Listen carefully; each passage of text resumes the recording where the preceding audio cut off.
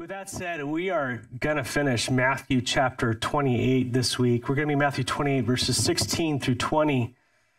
We began our study of Matthew on Sunday, April 24th, 2022. I did one of those how old are you calculators. It's now 1 year, 8 months, I think 7 or 8 days later, we're going to complete it. It's pretty cool. You know, it's an interesting teaching expositionally. Expositionally is a different way of teaching. Topical teaching is, I tell you what I want to talk to you about. Expositional teaching is you let the text determine what the subject is. And as I teach expositionally, that's how I teach. In teaching this way, I'm simply seeking to relay what the word says and what it means by what it says and deliver that to you and let God deal the application in your hearts and the implication of that. And in doing that, there's always a tension between getting into the weeds and going deep to mine the gold. Any teacher knows this, because you know a lot of stuff as you study. You kind of get a breadth of understanding that everybody doesn't necessarily need to know, but without experience, you don't know what to communicate, what not to communicate. Does that make sense? Sometimes it takes a little bit of teaching to learn how to teach. And so when you haven't had much experience teaching the Word of God, it's hard to discern the difference between what are the weeds and what are the gold. And let me say that the Word is always gold. I just want to put that out. The Word is always gold. And if there's any weeds, that's my fault. But I'm prone to get us out of the mine and into the mire, so to speak. At times, into the swamp at times. And so rabbit trails become trails sometimes. And looking back over the years, especially my early years, I've taken you down a lot of those rabbit trails. If you ever listened to your earlier, how many of you sitting there listen to yourself? People don't do that. But I have to go back and critique what I do and listen to how I say things and all that kind of stuff to improve, right? And say, Lord, well, that was off. That was weird. That could have been said better, like I'm doing right now. Anyways, but graciously, God has given me grace with you to learn as I've gone over the years. And knowing that, it was my aim that when we began Matthew, having had several books behind my belt and all that kind of stuff, to make the text the main thing, to let the main thing be the main thing, to just let Matthew teach itself. And not minor on the minors, but major on the majors. That was my aim. And having said that, there were Sundays we covered what I would call a lot of ground. And so 2 or 3 verses, several verses, like even a whole chapter once, I think. But then there were Sundays we went at a snail's pace. It's kind of like those 2 words I was using last week in Greek. They both mean to see, but one means to look, and one means to inspect. 2 different words, but kind of the same, 2 different meanings of the same word. And so there were times when it was just time to see what the Lord was saying, but then there were times to really see what God was saying. And that was determined by a whole lot of factors as we went along. Where was the church? You know, I'm praying for you guys before I teach. Where are you guys? I've been meeting with you, talking with you throughout the week, finding out what you've been going through. What's going on with you? Where are we? What's the heartbeat of the church? Was there something about Jesus that we needed to understand as a group? Or several people in here needed to understand? I never try to preach to a person, never. That's an individual thing. But is there something that we needed to hear, something I needed to grow in even, to understand more fully? Was there something about Jesus that was repeated over and over in Matthew, and having read the whole thing, I knew I didn't need to beat it to death the first chapter. We would learn it as we went, and so you didn't need to go as deep as you needed to go, as one could. What was the Spirit leading on that Sunday and so forth? All these things were factors. I admit sometimes we looked a little too long. But whether we were looking or whether we were inspecting, we were looking at Jesus together. And I love that. We're looking into him. to his character and to his glory, the way he thinks, the way that he's put things to us, the way he wrote it down, the way he wants to communicate himself. That's what we were looking into. We're looking into him. And I sense that for better or for worse there and how we went about it, we grew over the last 2 years in our knowledge of him. I feel like we all know a lot more about Jesus. We know a lot more about God. We know a lot more about his character, even how he arranges things and the order of stuff. And that is not a bad thing. People poo-poo knowledge. That is a great thing. The Bible talks a lot about increasing in the knowledge of Jesus Christ. But that knowledge has to lead to obedience. And that's what I've seen us grow in. Is as we know who he is, we've risen to the call of what he's shown us about himself, and we've stepped out in obedience, and that was demonstrated in love. If it's not demonstrated in love, it's like a banging gong, the Bible says. And that love was demonstrated. Fred Sweet, thanks a lot for the tear factor. By the people I just mentioned.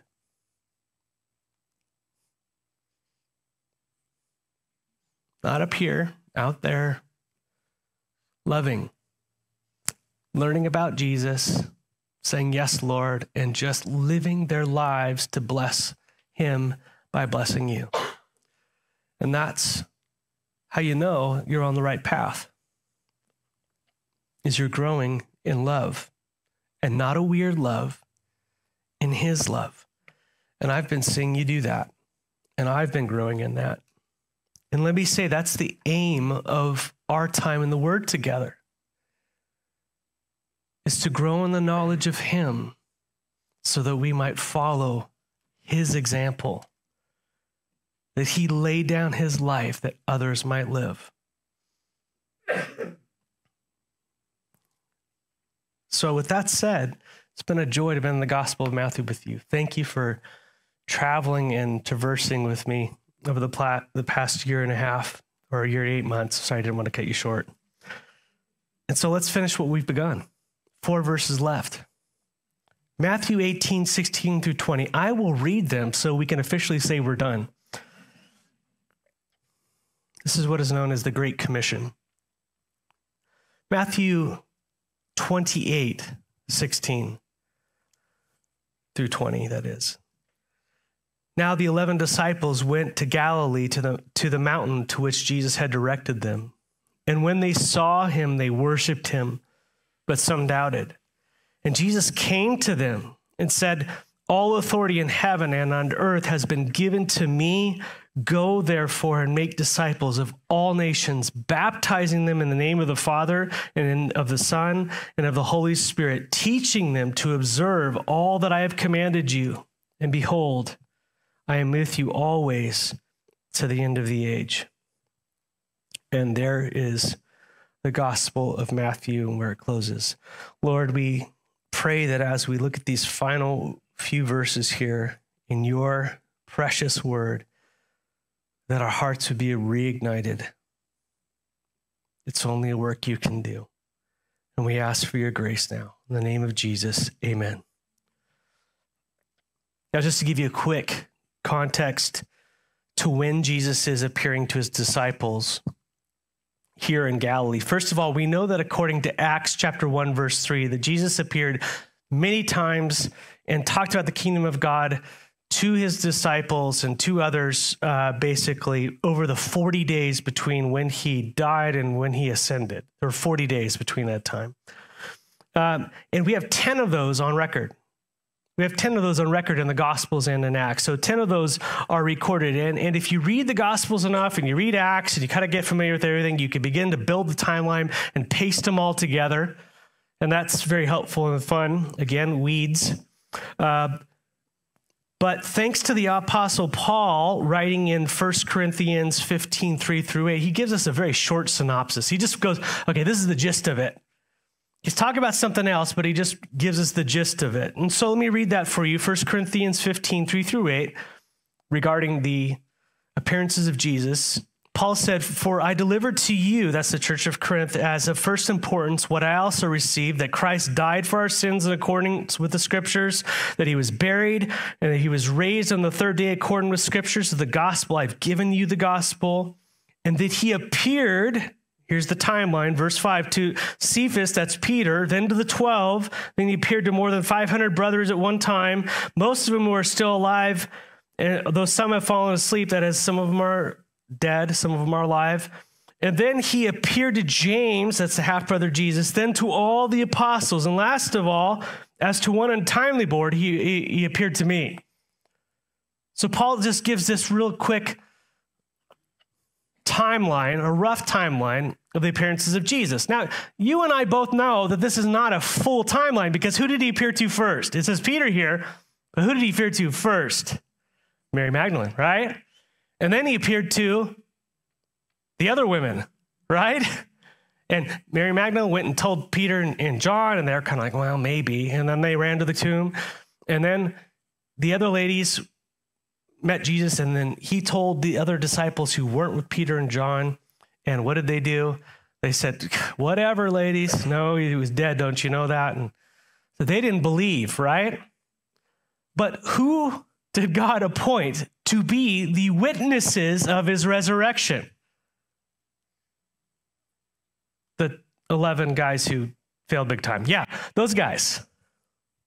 Our brothers, the apostles. And so that's what Paul is zeroing in on, not all the other stuff. He's zeroing in on the fact that this is the order in which the apostles saw the risen Jesus Christ. That's the point.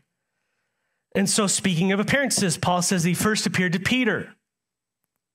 Then later that night to the 12. Now, you know Judas is gone. That means Matthias, the one who took over for Judas, was in the room. In order to be an apostle, there's criteria, and I don't want to go to the criteria of the apostleship, but one is you had to be a witness of his resurrection. Matthias must have been in that room. That's why he calls the 12, because this is being written later. Then it says that Jesus appeared to more than 500, Paul says. And many believe that the appearing of 500, Matt, where are you going? Many of the 500 here is what takes place in Galilee in the north, which we're reading about right now. So it might be that this teaching of Jesus here at the end of Matthew is when Jesus appeared to more than 500 of his followers. And that would make sense because in verse 17 it says, and when they saw him, they worshiped him, but some doubted. And so this being a larger gathering of 500, if that's what's happening there in the north, would explain the fact that some doubted as Jesus has already appeared to the 11. He's already made himself known to them. He's already just recently in John 21 been on the shore with Peter and the boys, 6 of them. And he's restored Peter. All that's happened, the issue with Thomas and touch my hand, my sides and all that stuff, that's already happened. And so it's not the 11 that are doubting anymore. It's others, as the disciples first did as well, right? Let's not forget that. And so, but it's interesting to the reaction that everybody had to seeing the risen Jesus. What does it say? 2 reactions. What does it say? Worship and doubt. Those are the 2 reactions to Jesus Christ. You either worship him or you doubt him. Those are the reactions. Most worshiped when they saw him, but some doubted. Before you get on these believers, remember who doubted first. Thomas, Peter, James, John, all the boys, right? And they eventually came around as Jesus encouraged their faith. I have no doubt the Lord is long-suffering with this group as well. But keep those responses in mind. Belief and unbelief. Belief resulting in worship, and unbelief resulting in a lack of worship. Keep that in mind. So Jesus has at least the 11 gathered there, I believe everybody else, and now he's giving them the mission before he leaves. He's not going to leave yet. He's going to leave from Jerusalem. There's a different story there. But the mission is to go and make disciples. I want you to go into all nations, go into the world, basically, and make disciples of all nations. That is the mission that Jesus gives him. And I'm going to explain that further, but it's important to know that the mission is going to be daunting. The mission is going to be difficult. The mission is going to be dangerous. It's going to be disruptive. It's going to be diametrically opposed to the flow of the world. A lot of D's there. Yeah. Woo. I've got 3 R's coming for you, so don't worry about it. I'm growing.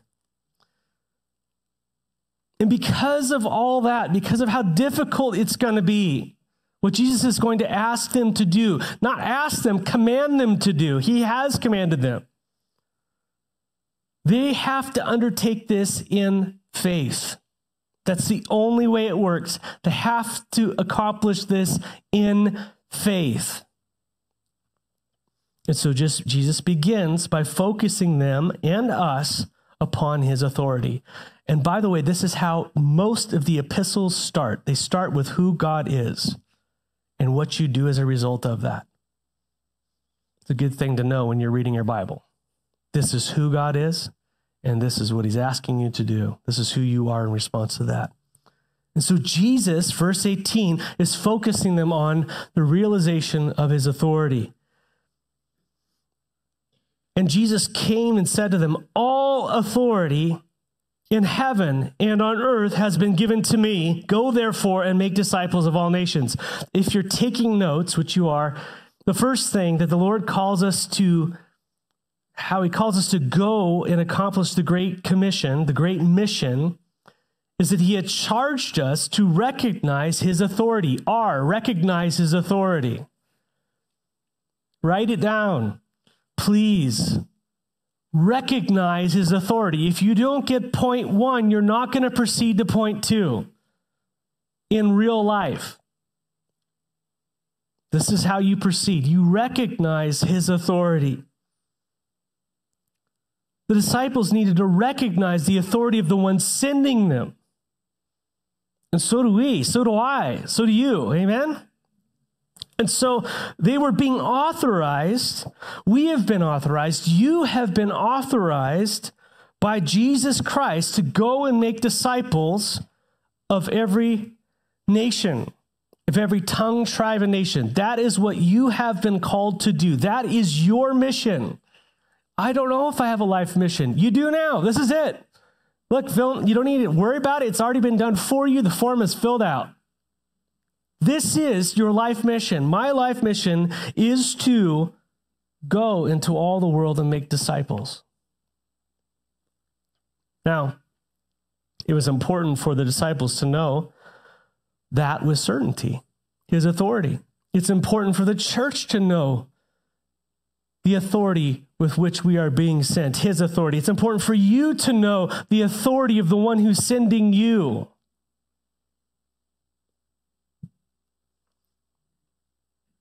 The authority that is behind the charge. It's not a weak authority. It's not a limited authority. It's not a powerless authority. It's the authority of God Almighty. And Jesus said, all authority in heaven and on earth has been given to me. I'm very learned, as you know, and I've been studying Greek forever. And there's a word called all in the Greek, and guess what it means in English? All. Lord made it real simple for me. So low-hanging fruit, all is all, bro. This means that the risen Jesus Christ has all authority. There's none higher than Jesus Christ. Do you recognize that? And that word recognize is a loaded word. Isn't it? Kind of has, yeah, I realize it, but do you recognize it? Do you believe it so?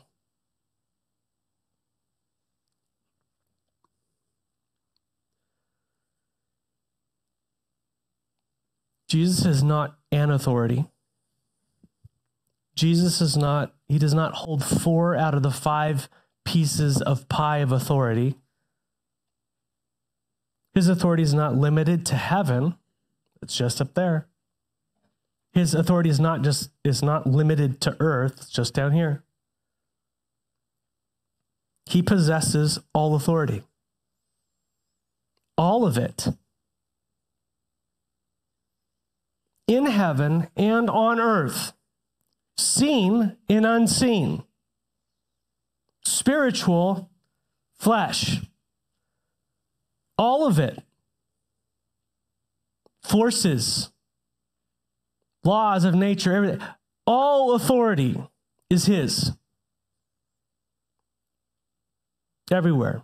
Just some supporting verses. Ephesians 1:21 says that Jesus is far above all rule and authority and power and dominion and every name that is named, not only in this age to come, but in the one to come. Just in case you're wondering if there's an expiration date on his authority. No, there isn't. It's all-encompassing for all time. Philippians 2:9-11 says, therefore God has highly exalted him and bestowed on him the name that is above every name, so that at the name of Jesus every knee should bow in heaven and on earth and under the earth. There it is, heaven and earth, the under the earth, and every tongue confess that Jesus Christ is Lord, to the glory of the Father. Colossians 2:10 says, and you have been filled in him who is the head of all rule and authority. You ever trying to find someone in charge? Who's in charge here? And everybody points to everybody else. Says, I don't know. You just fill out this form and it goes into the ether or whatever it is. He's it. No, I'm not saying don't go to the store and go, hey, I want to talk to God, that you're gonna have issues. But he's the ultimate authority. 1 Peter 3:22 says that Jesus, that he has gone into heaven and is at the right hand of God with angels, authorities, and powers having been subjected to him. Remember, this is the glory that he held with the Father before the world began, and he gave that up to come down and become a servant. And because he humbled himself, Philippians 2, Colossians, Hebrews 1, all those things, God has lifted him above all names. He is above every power, every authority, every dominion, every demon, every angel, everything that exists. He's above it all. He has all authority. Jesus prayed in John 17:1-3. He talked about, hey, you've given me, I have the authority to give eternal life to all flesh. I have the power of life in my hands to give it to anyone. All authority. Do you understand the idea there? I keep hitting it with a hammer there. But that the one authorizing this mission is supreme. And Jesus wants his people to know first his authority. And he is authorizing us to override the authority of the enemy. I'm sending you as my representative. I have power over this world. Go and take it back. That's what he's calling us to do. And this is not a lock and load taking it back. This is a kingdom taking it back. If my servants were of my world, of this world, if they were that kind of kingdom, we would take swords and we would go do things. That's not my kingdom.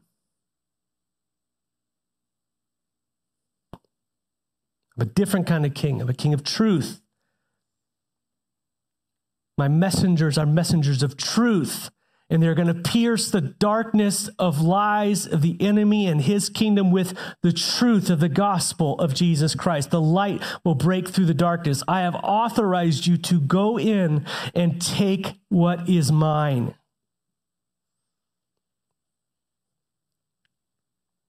That's what he's doing. He wants us to trust in that authority, to recognize it, to trust in him, to yield to his authority, to fully lean into his authority. Because if we don't, we're not going to do anything. We can't do anything. We're not strong enough. But if we realize the one who has commissioned us and called us is all powerful, and he says, you, son, you, daughter, you go, then guess what? Oh, but Lord, you don't understand what the policy is at work. All authority. Override, go. But I'm going to disrupt things if I start sharing the gospel with that person. You lead. When I call you to go lead and share, you lead and share. Don't worry about all that. You follow me. Oh, we don't want to do that kind of Christianity. We don't want to be disruptive. We don't want to actually... Anybody feel that inside? But listen, Jesus Christ just rose from the dead. He says, all authority is mine. Now go. I want you to go into those circumstances, go into their lives, go into the workplace, go wherever I send you, where I've called you, where I've put you, and you extend my kingdom. But I'll get persecuted. Oh, really? How much so? Will they nail you to a cross because you love them that much? Could be. But he wants us to trust his authority, to yield to it. And when we first recognize who he is, he's risen with all authority on heaven and earth. When we have to then do something when we recognize it. We have to obey him, what he's commanding us to do as a church. Verse 18 and 19, Jesus came to him and said, all authority in heaven has been given to me. So we must recognize this authority, but then we must, second point, respond. Respond to his authority. All authority in heaven and on earth has been given to me. Go, therefore. Therefore, why is therefore? Because he has authority. Because I have authority, go. That's what he's saying. Because I'm in charge, go. Because I've got it, go. That's the command, go. So right now, in our hearts, you have to decide, am I going to obey the Lord or am I not? Do I recognize his authority? I might say I do, but do I? The way you show you recognize his authority is through obedience. We go. Jesus was calling these people to obedient action. He was calling them to go. And this is where faith is proven. This is what James talked about. Faith without works is dead. This is how it's proven out. There must be a response to Jesus' command. And so I have a strong suspicion that most of the people on the hill who were worshipers when they saw the Lord, they went. Most. And I have a strong suspicion that most of the people who were doubters didn't. That's just star that up for Matt's thoughts. Because that's how it works in my life. Church, the authority has not changed. He is King of Kings. He is Lord of Lords. He is head of the church. He's head of this church. We are his sheep. This is his word. I'm the guy reading the script on just what he says. This is our King talking to us. CCF believers, go. All authority has been given to me. Go. It has not changed. You've got to go. If you love me, you're going to go. Do you love me? This is God's love language. You ever heard those books? Love language. This is how we talk. Well, here's God's love language. Obedience. You can't get around it. This is John 15 stuff. But if we recognize his authority, if we love him, we must respond by saying, yes, Lord, here am I, send me. That's the response. And notice he told them about the mission in verse 19. Go therefore and make disciples of all nations. The mission is to make disciples. What is a disciple? I'm so glad you asked. Well, it's defined in the rest of the verses. I'll just read it real quickly. Baptizing them in the name of the Father and the Son and the Holy Spirit, and teaching them to observe all that I've commanded you. So a disciple is one who's baptized into the triune God. And number two, and by the way, that means to be born again. That's code for born again. I'll go into it in just a second. And secondly, it's one who obeys Jesus. You're born again and you're following him. That's what a disciple is it not? That's what a disciple is. That's what all that means. One who is obeying Jesus. You know, we are to go and make disciples. Listen, the mission of the church is not to be a political force. The mission of the church is not to be a political force. When you see churches that are being a political force, that is what they're doing. They're off mission.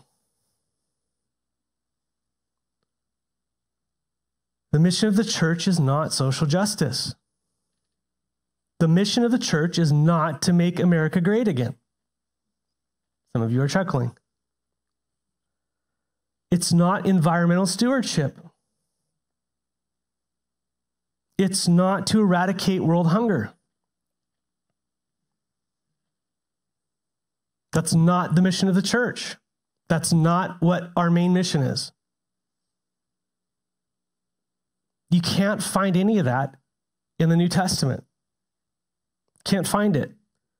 And I could fill in the blank with many other causes and convictions, some noble, some not, that have muddied the mission of the church. I hope I'm not losing you and that you're struggling with this through me.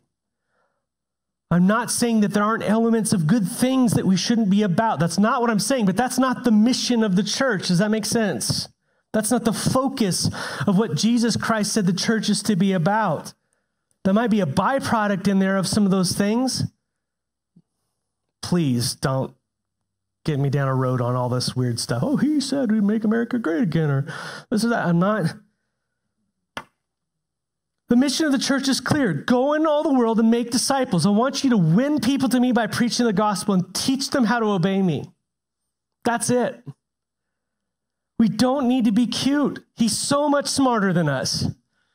He knows so much more about how the church works. You know, when we came to the COVID section of our event a few years back, and it kind of got to the place where they were just like saying, okay, I want you to put a mask on a trumpet, and you know, you've got to have a plexiglass, and the church can't sing, and you cannot gather, and all this stuff. It kind of came to a place in my heart was that, you know what? You just don't know what the church is supposed to do. I understand how COVID works and people dying and all that stuff, but Jesus just knows a little bit more than everything else.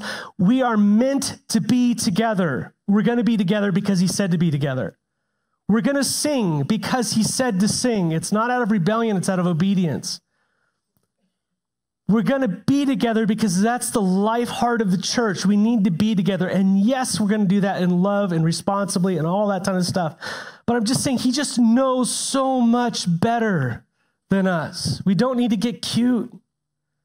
We just need to obey him in this. The mission of the church is to go and make disciples. To help us to understand real quickly of the nature of a disciple, the word disciple has in it with a word that we all love. What's it called? Disciple sounds like the word discipline. Wonderful. How many of you, raise your hand, love that word? Woo! The idea is that it's someone who is willfully, whose life is willfully submitted to the authority of Jesus. The picture Jesus gives to describe the kind of disciples that we're to be about making is in the imagery of baptism and obedience. Those two things. Jesus says, go and make disciples, baptizing them into the name of the Father, the Son, and the Spirit, baptizing them into the Lord, into the kingdom. What does that mean? Listen, Jesus is not concerned about making sure that you get dunked.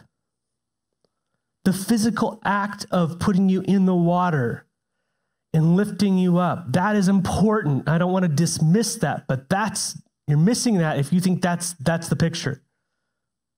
That's not the whole enchilada there. Baptism actually represents something. Baptism represents new life. It represents rebirth. It represents a change.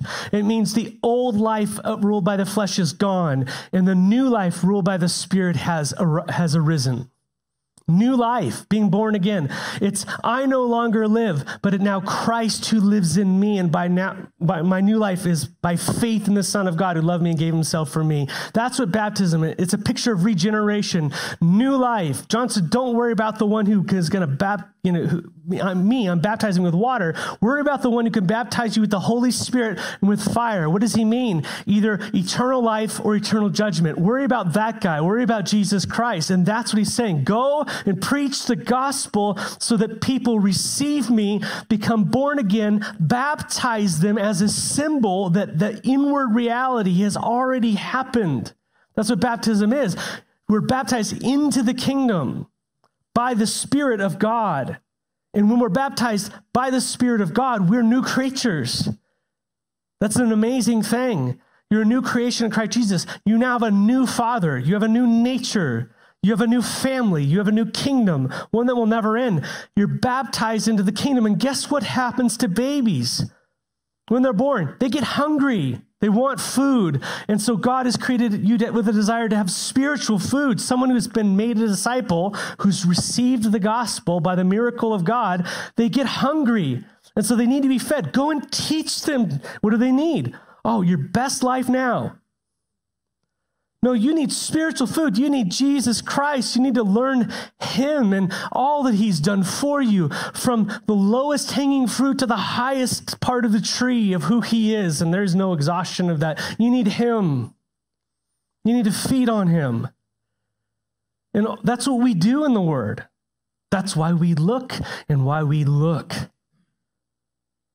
Because we're looking unto Jesus, and has his Spirit takes his word and connects with our soul, and we begin to hear his voice, and he starts to speak us about who we were and now who we are in him and what we are not to be doing anymore, as that's the old life, the underwater life. Now we're in the new life of the Spirit. This is how I live now. So I'm to put away lying, and now I'm to be a person who tells the truth. Well, how does that process happen? And we're to teach people, moving them from A to B. We're to teach them to no longer steal, to be a taker, but now to be a giver. Does this all make sense?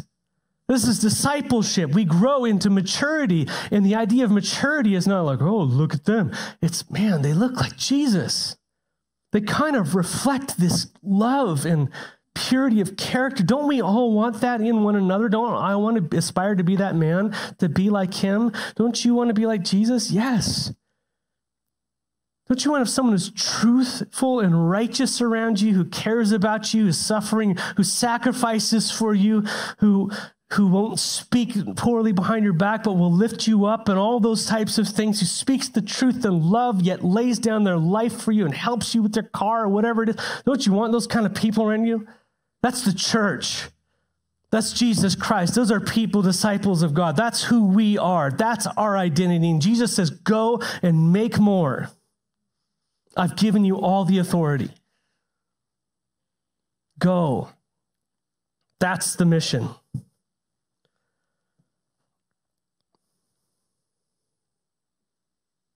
This is John 15 type stuff, that hunger that happens.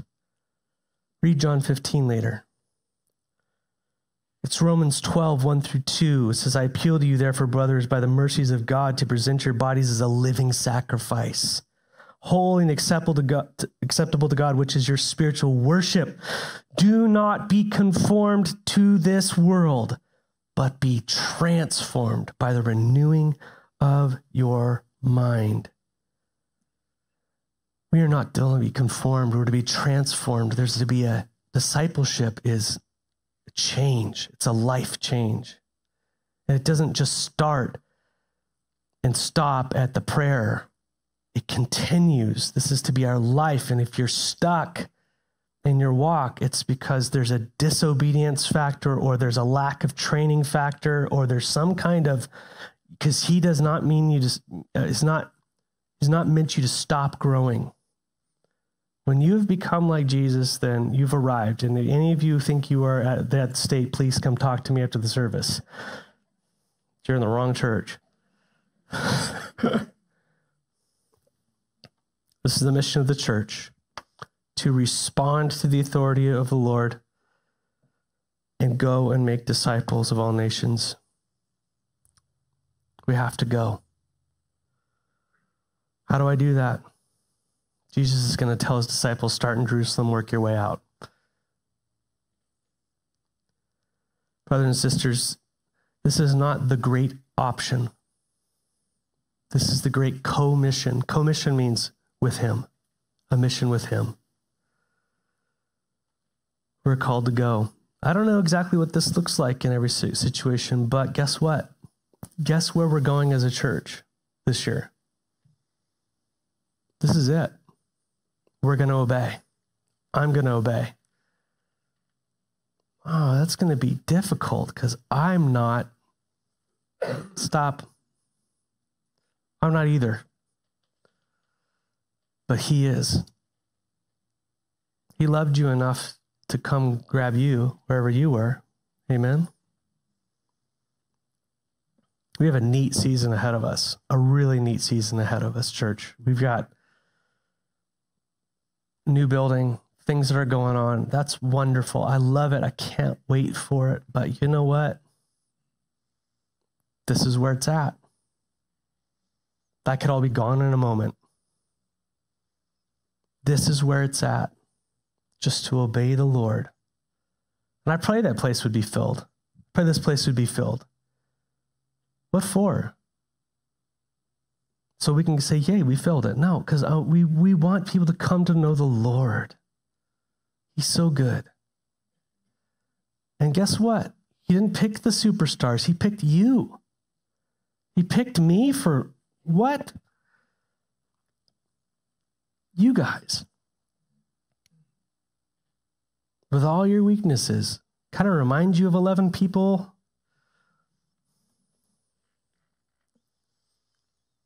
So get ready to obey the Lord in this command, but it's not just going and making disciples. I spoke about what a disciple is. We have to make disciples. Now, it's the Lord Jesus who makes them. We know that. We don't make anything, but he says, come make them with me. Make sense? Go make them. Preach, teach. Yay, Pastor Matt, you go. Yeah, my job and a lot of people in the job of role in the church, the elders and some others, is to equip you for the work of ministry. Is to equip you. You're the plan. And making disciples involves preaching and teaching, yes, of course, but there's also walking alongside the newborns. There's holding them, loving them, caring for them, crying with them, showing them how to act like Christ day after day after day after day, through your character, through your patience, through your long suffering, through your correction, through your love, through your acts of charity and helping them. You know, it's hard to follow Jesus when you can't pay the bills. It's just when you're just underwater. There's a lot of practical things that need to happen. There's a lot of spiritual things that need to happen. We all are going to work together to make disciples this year. We're going to be stretched. Now, if we look at these verses, Jesus is calling us to do a few things in here. Review. We're done. Recognize his authority. Number one, that means all authority is his. Secondly, respond to his authority. That means we are going to go. I will go. But lastly, rest in his authority. This is huge. Rest in his authority. Last verse, Matthew 28. Behold, I'm with you always, even to the end of the age. Rest in him. We're to rest in his authority. Church, remember, he's with us. He starts with, yeah, you have authority over heaven and the earth. I recognize that. It goes to, now I'm going to go make disciples, Lord, with these brothers and sisters of mine. It goes now to, he's with me. We're not doing this alone. Don't think you're alone. And if we believe him, there's only one response: worship.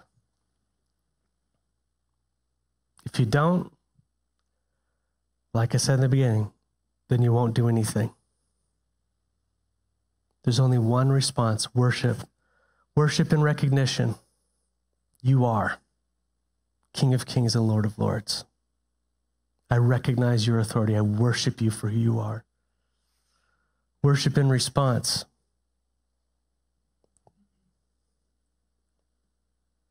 Here's my life. I lay it down. We're going to go. And worship in rest. Lord, you're with me. And I entrust everything to you. Church 2024 is a mission time. It's our mission year. So that's where we're going. This is the mission. It's not an option. I realize that many of you will become uncomfortable. It's not with a mean spirit. It's purposeful. Because to disobey the Lord Jesus on such a fundamental level, I'm guilty of what would you do with that guy who's in charge of a whole church with some other wonderful elders, who's in charge of leading them? And we go, oh, Lord, yeah, but. Take it seriously. This is his word to us. So let's worship him, amen? Let's worship him. Pray and ask God what doors he wants to kick down this year, who he wants to bring in to the Lord. And let's step out in boldness and watch God do something awesome, amen? And I have no idea what we're doing, but let's go, amen? Lord God, we love you. Thank you for 2023. Thank you for your faithfulness upon this church. Thank you for each one of us, Lord, and how you've blessed us, God, and how your Spirit has moved us and filled us and been kind to us. And we ask this year, Lord, that kindness would not stay within our hearts, Lord, but would explode out into the world around us. That we would love you and love them enough to lose our lives that they might live. Give us wisdom in how we proceed. Give us grace, Lord. Let us come across as the best of the best, God. But nevertheless, we go forward in obedience. We pray this all for your glory and your name's sake, in the name of Jesus. Amen. Lord bless you all. Have a happy new year. I will see you next year. Amen. If you need prayer, up here for you.